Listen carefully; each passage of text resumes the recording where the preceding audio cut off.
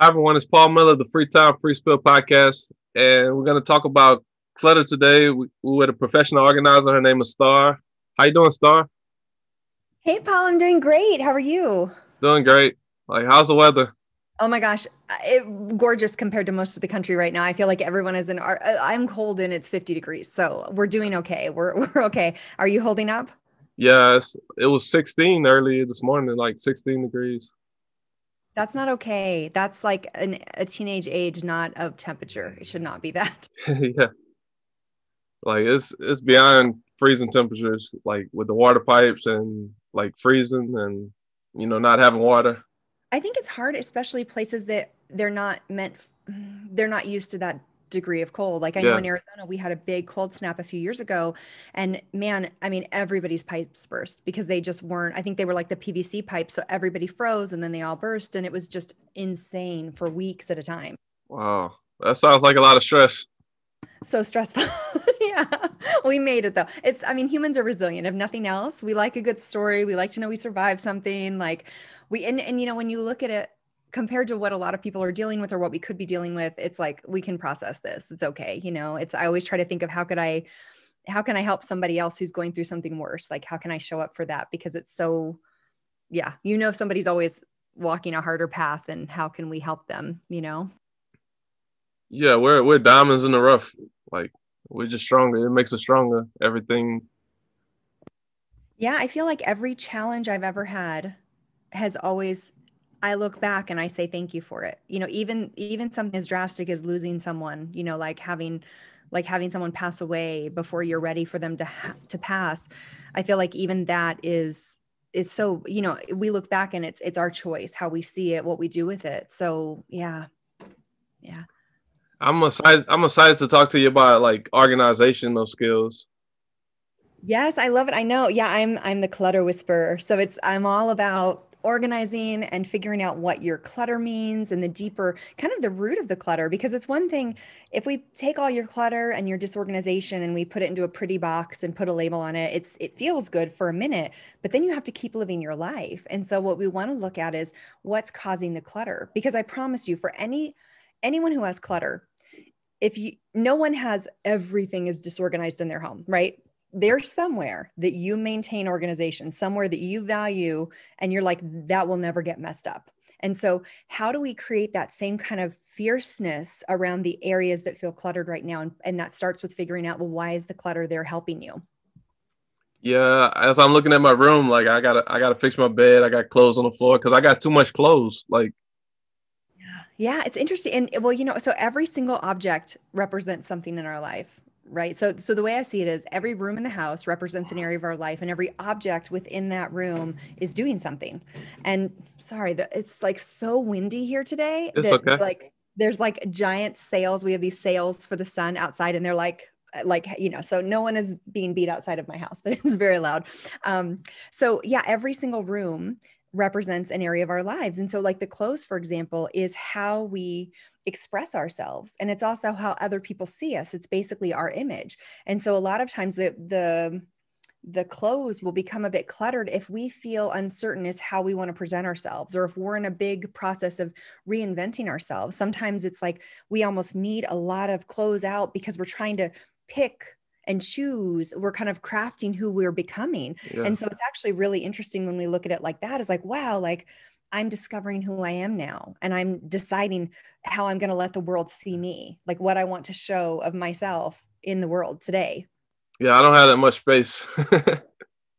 Totally, totally. I think that's a blessing sometimes though, honestly, Paul. It's like if we there's a principle that says that like if you have the space, you'll fill it. So I don't think having more space is better. I think that having mindfulness within your space is the Yeah, best possible thing.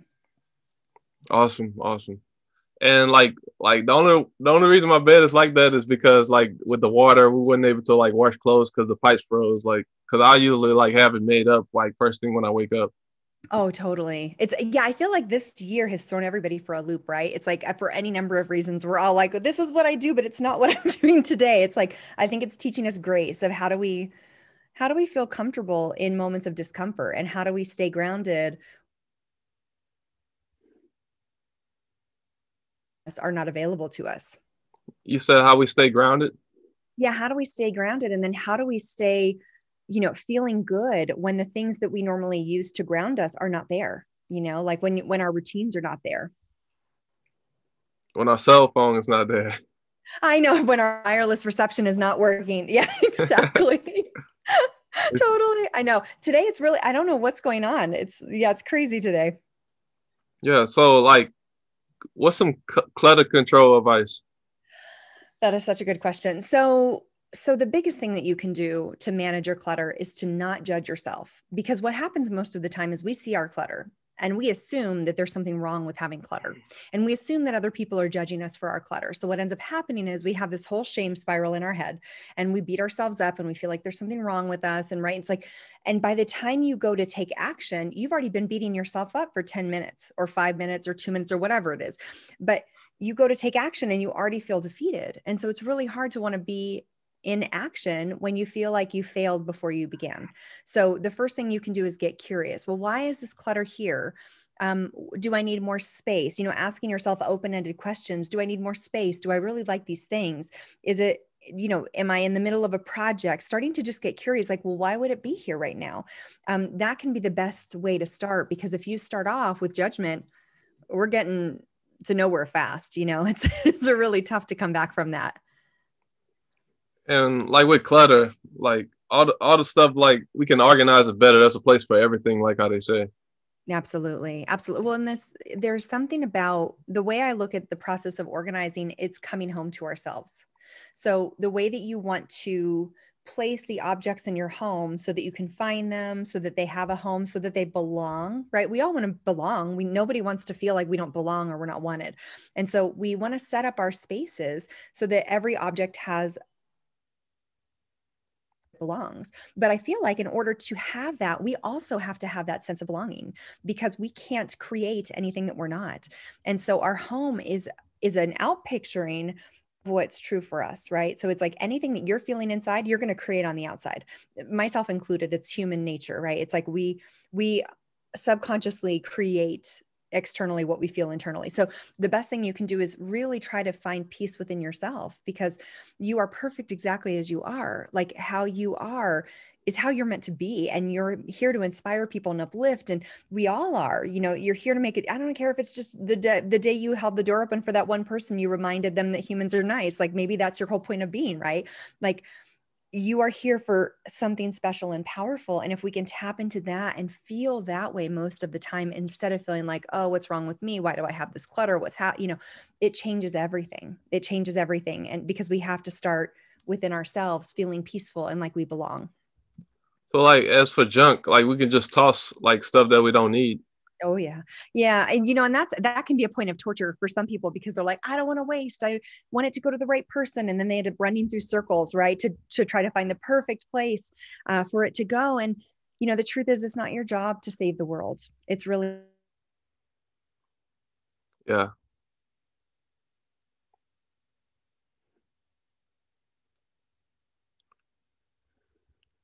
a new life with someone else. You're giving that object a new world that it gets to explore, and someone else gets that thing you didn't want. So it really is powerful. And spring cleaning, like I love when it's time to spring clean, but I spring clean all the time. Yeah. Yeah, you do. I know. I like it too. It feels so. I have a membership called the Chaos to Calm membership, and we basically do year-round cleaning. So every month we focus on one room and we clean that room. And we organize that room. And it's nice because then you never have to do that really big, intense one time in the year cleaning that feels so big you could, just drop from exhaustion, versus every month you're focusing on something else. And so it's actually really nice to feel like organizing is a part of your self-care. It's a part of your maintenance and how you tend to your home and yourself at the same time, just like exercise or drinking water. Like I consider myself at least 20% organized. Like I wish other people would get on board. I'm not saying names though. Your secret is safe with me, Paul. Your secret is safe. Yeah, I try to stay organized though. I feel like you're more than 20% organized. Like just, I can feel you, and I don't feel like you're, I don't know. I think you, like most people, are more organized than you feel. It's easy Yeah. to look at the TV shows or the books and feel like, oh, that's organized. All organizing is having the things that you need when you need them. That's really all it is. It's and having the space look a way that's pleasing to you. And that is so subjective. That's different for everybody. How I would want my house to feel homey would feel like someone else's version of torture. So it's, like you want your home to feel like it's your own unique fingerprint of you, Yeah. and then to have everything accessible when you need it and want it. So it's not a job to get it out. Yeah. I'm so organized. Like I don't lose keys. I know where everything is at. I don't lose phones. I love it. That's so good. Yeah, I feel the same. It's, I don't know about you, but anytime I've lived alone, it always makes me so mad when I can't find something, because it's just me and I'm so organized. Like it happens every time that I like lose my hairbrush. I don't know what I did with it, where, it's like, and I'm like, I'm the only one here. Like you hid it from yourself. Yeah, exactly. What did I do with it? Yeah. So but it's nice to not feel like you spend a lot of time wasting time looking for your things. I do that sometimes. Like I'll hide it from myself, like unknowingly, and then like I try to recall like what was the last place I Yeah. had it. I'll sit and like meditate, try to visualize it. Totally. I know it's here. And like what is some good advice for like hoarders, like people that has like just a whole bunch of stuff on the floor, stuff like filled like boxes and all kind of stuff in their room or throughout their house, like hoarders. Yeah. So basically, if someone, so hoarding is more of a behavior than a name, right? Like, or description. So someone who might have hoarding disorder, exactly what you're describing, those kind of boxes pile up. It's what you're so that is actually something that has to be clinically treated. And so you'd actually want to go and get diagnosed by a professional who could actually diagnose that, because you need a lot more support than just organizing. There's a lot going on there that in order to really feel like you've come through it. But when you look at someone who has the behavior, who has a hoarding tendency, basically, you have to ask yourself a couple questions. Is this, a hoarding tendency, or is this a collection, right? Are you collecting something? And collections often are really kept, well preserved and maintained. And if it's not kind of a collection, then you have to ask yourself, well, is there a fear behind that stuff? What is the fear? Are you afraid of wasting things? Are you afraid you won't have enough? Really getting to the root of the problem, which is what's really going on behind closed doors. And that's what I see is the biggest challenge, Paul, with family and friends when they come across someone who's struggling with hoarding tendencies, is that they just want to judge them and they want to say, oh, you need to do things differently.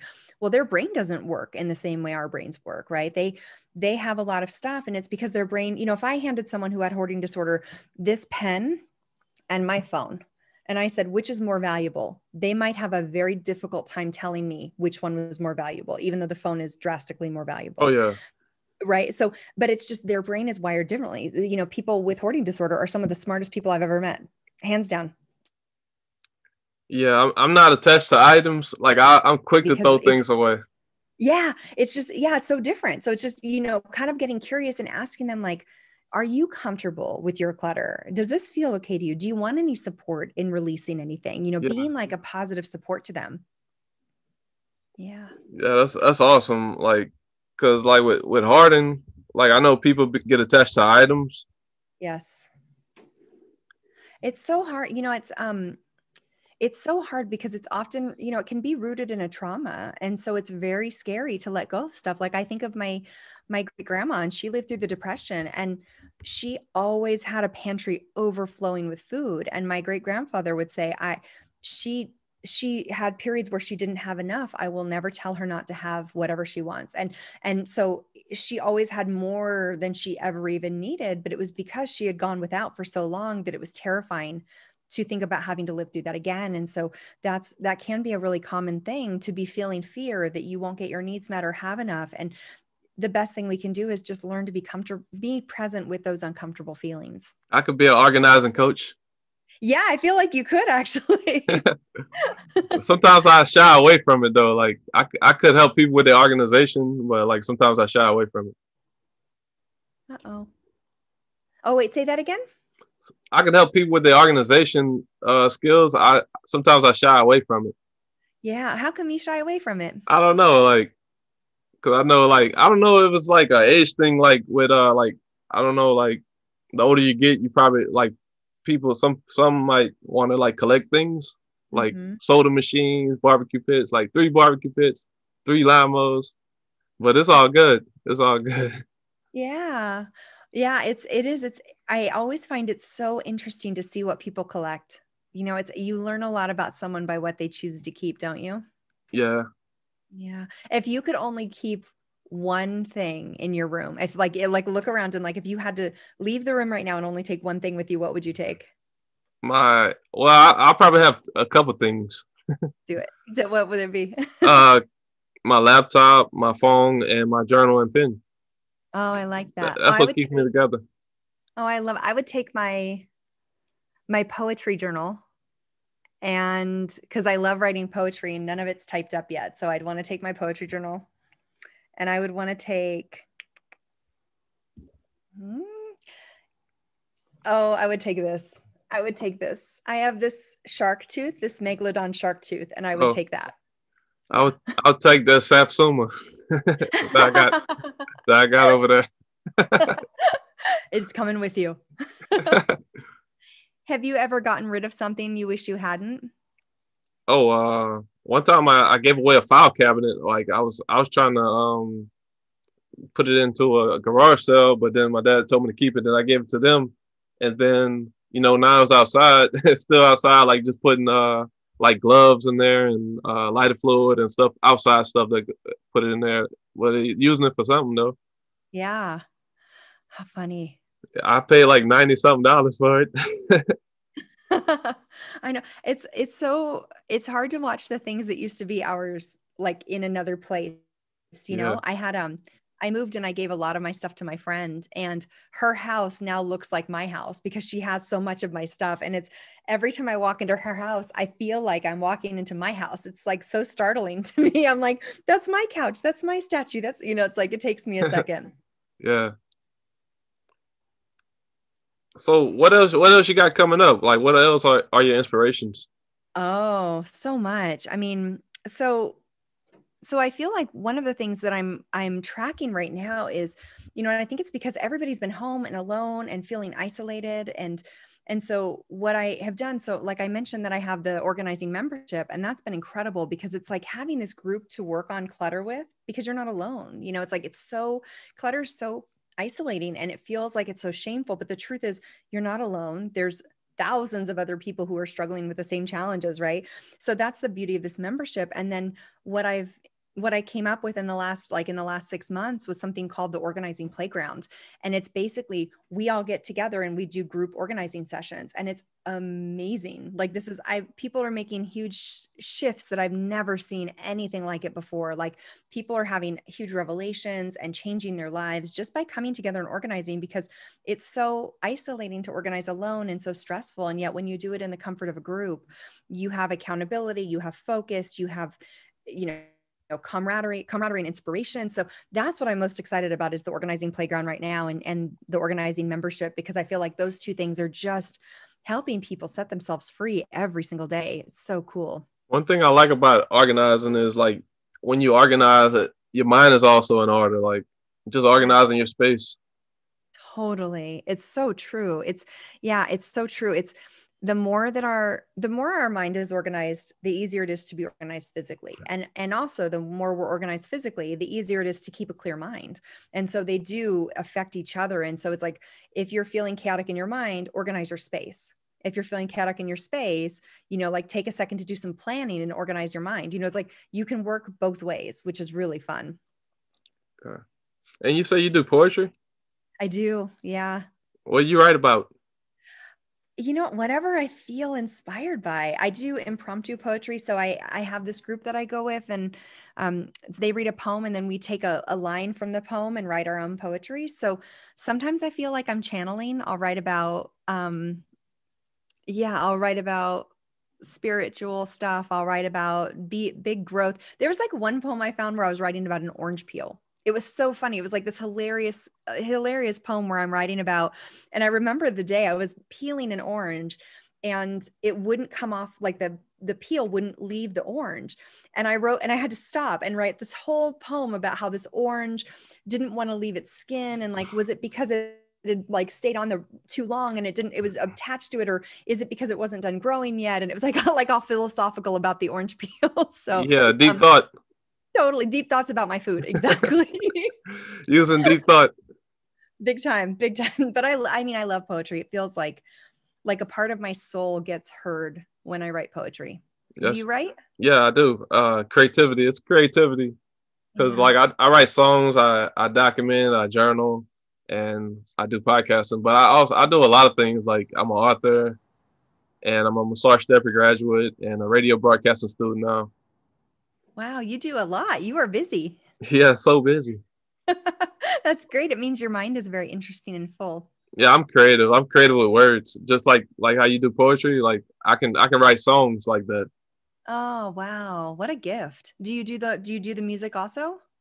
I don't make instrumentals. I don't play a guitar. I don't play an instrument, but I just vocalize. Like I rap or sing. Sometimes I sing. Like I made a video today. I don't know if you checked it out. No, when did you do it? Right before? Yeah, like 3 hours ago. Like Oh, I forgot what I called it, but it's a cover to. Let me check. Let me check real quick awesome. the title.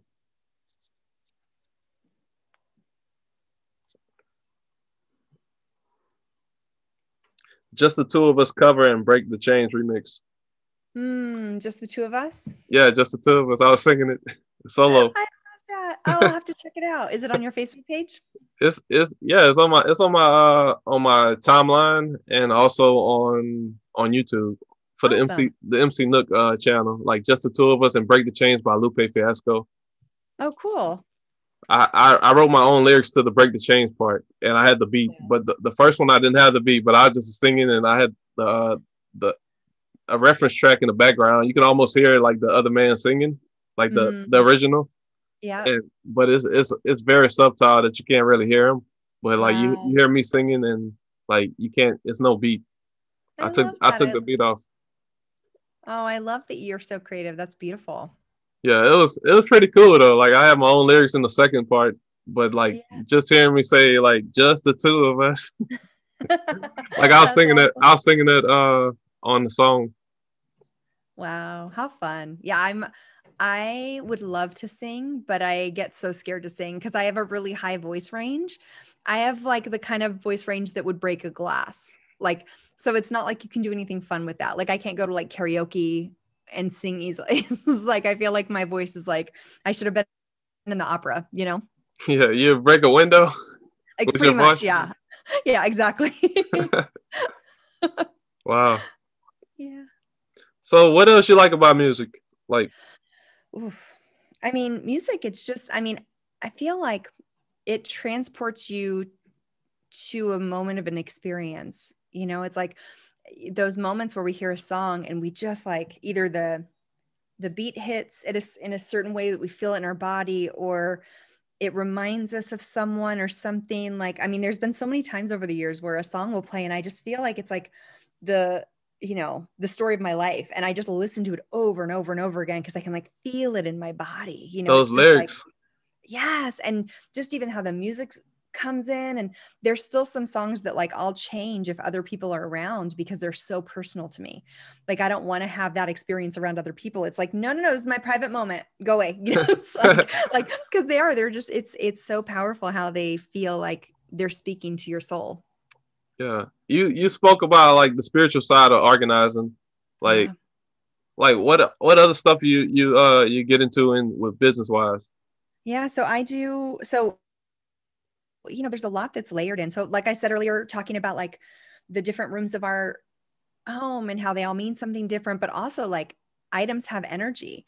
So there's the energy that we put into them. There's the energy when they're made. There's the energy of the materials that they're made of. There's maybe if someone else owned this, their energy. So sometimes when I'm working with people, I'll actually be channeling spirit. Like it kind of becomes like a mediumship Oh. circle. Like suddenly I'm like, your mom is here and she wants me to tell you that. It's like it's a really interesting thing to Wow. see what comes out of physical stuff.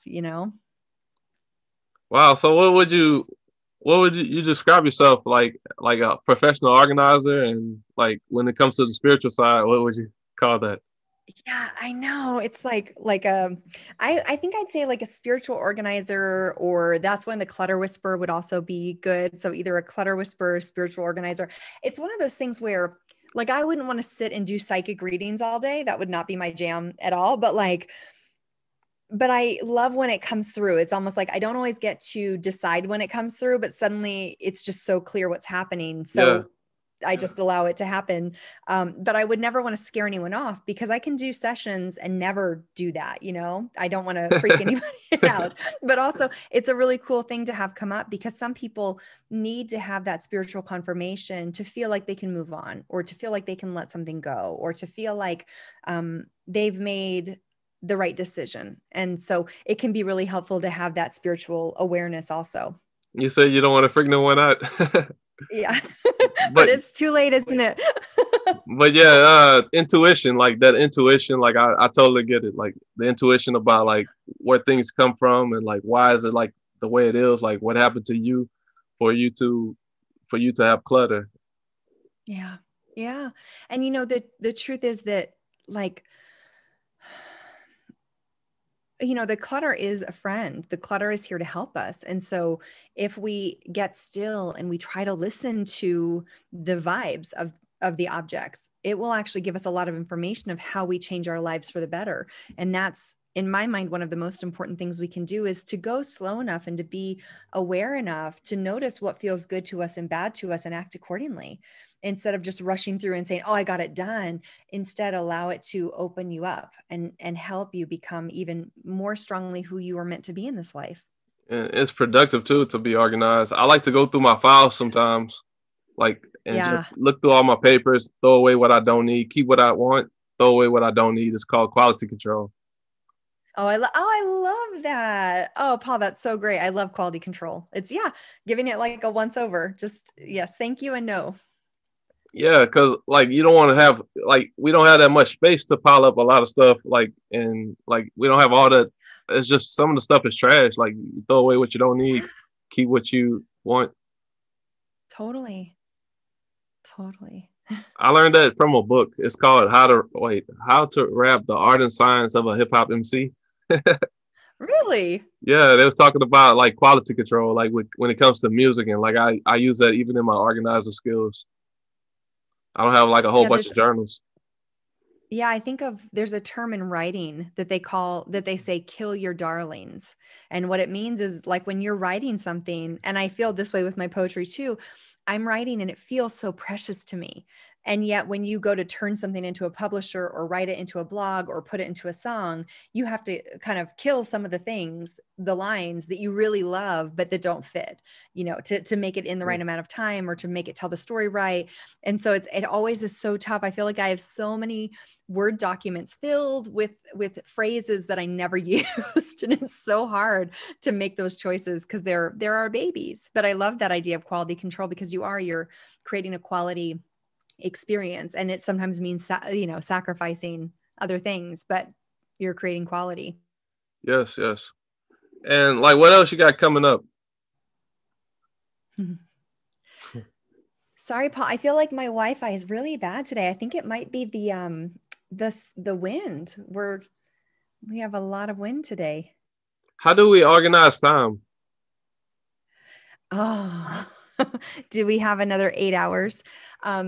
So time is elusive. Time doesn't exist. So we'll start there. Time is a human construct. So there's no way to organize time. What we can do is we can choose what is important to us to take action on first. Like oftentimes what we're doing with our time management is we're addressing whatever is urgent to someone else and not addressing what's urgent to us. And so the most important thing you can do is know your priorities and have not many priorities, right? I always say to people, only have 3 to 5 priorities at a time because you have more than that. And it's very hard to make progress in any way.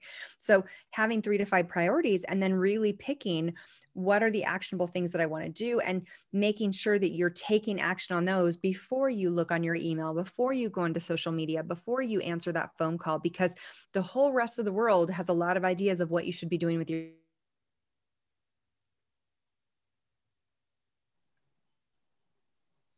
Yeah, just tracking time, like tracking, like recording, like keeping a record of like timekeeping, like of what you're doing with your energy and time. Yeah. Yeah. A lot of times I'll just even write down, I have like a dry erase desk and I'll write down how long I think something will take. I'll go to say, oh, I'm going to write a blog post and I'll think it's going to take an hour. And then I write an hour and then I time myself and I see, was I right? And if I wasn't right, then I know better for next time. Oh, it only took me 45 minutes, or no, it took me an hour and a half. So it's like we're training. It's like being an athlete in training. You're getting better and sharper about what you're doing, how long it takes to do it, so that when you plan your time, you are more accurate versus not realizing it takes you an hour and a half to do something. So Yeah, it just makes you stronger, more powerful, and more capable in every part of your life. that's the best advice. Like what you're saying about like clutter and about organizing. Like that's the best advice when you're saying about like timekeeping Mm. and not having a lot on, not having, like, I know like some people they'll get stuff on your schedules, like, and you don't have time for yourself, like, so that's also good.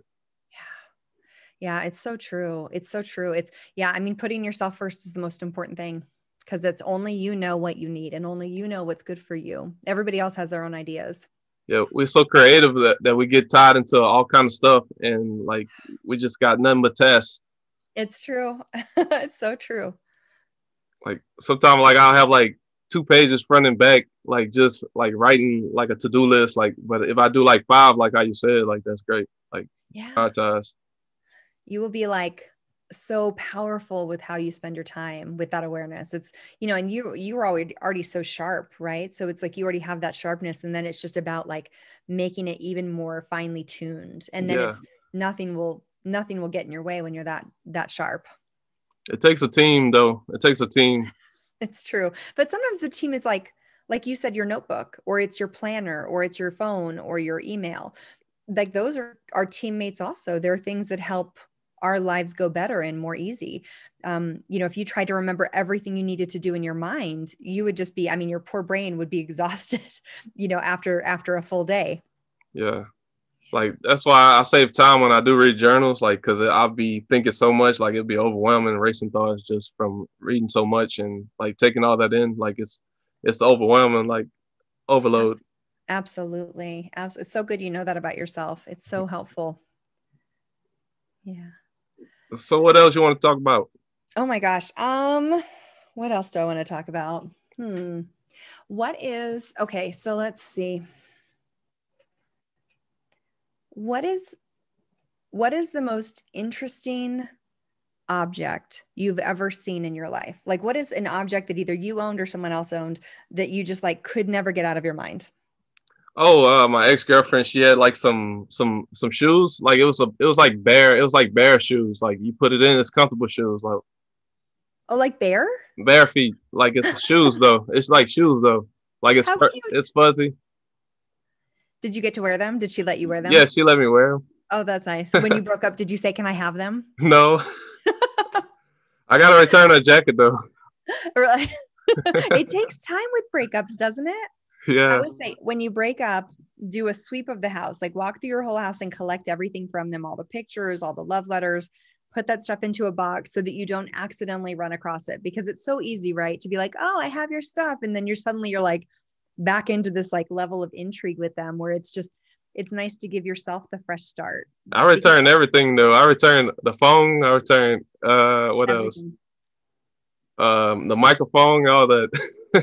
Yeah. Oh, Cause because like we just was together for like what 3 months, and then like I seen that she had a dark side, but like she was cool for the most part. But yeah. like how she was talking to me one day, like I was like, no, I don't want to deal with this. Good for you. Good for you. I know everybody has that side that's challenging, right? It's just, but you want to find somebody who's willing to work with you. And I mean, I feel like one of my favorite books in the world is a book called Getting the Love You Want. And it's about dealing with the dark side. It's about when you come across those triggering feelings with another person and how you manage them. And to me, it takes the complication of relationships and simplifies it. Like it takes the thing that feels so unworkable and makes it a manageable process. And it can be a tricky thing to confront, but it's so helpful because the truth is, anyone on the planet could be your best friend or worst nightmare. They're the same person, right? Someone on the planet loves me and thinks I'm the best person in the world, and someone else thinks I'm awful. And I can't control that. I can't control that, how someone feels about me. And truthfully, it's honestly none of my business. And it's not even about me. It's about them. And so really, like, learning that what you want is, I want a partner who I can grow with and evolve with, because if nothing else, that's what a relationship is all about, is just this growth process. If this podcast episode was a test, like an awesome test, you would pass it. Oh, you're so sweet. Thank you. Quality control, I would be maintained. Yeah. My wife, I could be fired, but I could be maintained.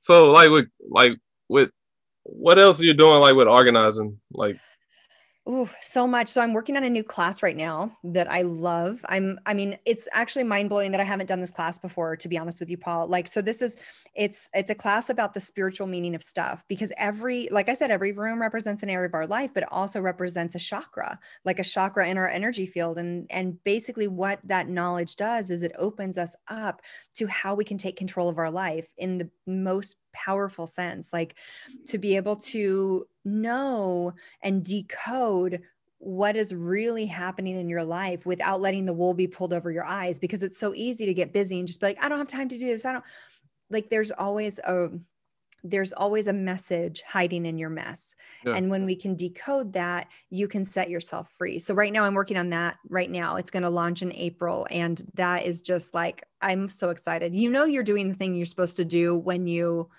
like are excited about something as nerdy as organizing. I don't know many people who feel that way. That's my language when you talk about like chakras. Like, that's my language. I went to school for massage therapy. Oh, I love that. Yeah. So, I love the connection. And when I was discovering this, over the past few years, it was really cool. And then what that knowledge did is it took an area that seems really benign, like an area that seems like it doesn't mean anything. The entryway is a perfect example of this. The entryway in your front yard. Most people don't think about the entryway or their front yard when they organize a space, right? It's not like that's an afterthought for most people. Oh, it's fine. They think, oh no, I've got a decorator garden or whatever. But the truth is that the entryway is the way that you receive people from the outside world and how you go and send yourself out into the world. And when you know that about yourself, it becomes so powerful. And when you're digging into the third eye and you're digging into, this insight and awareness and not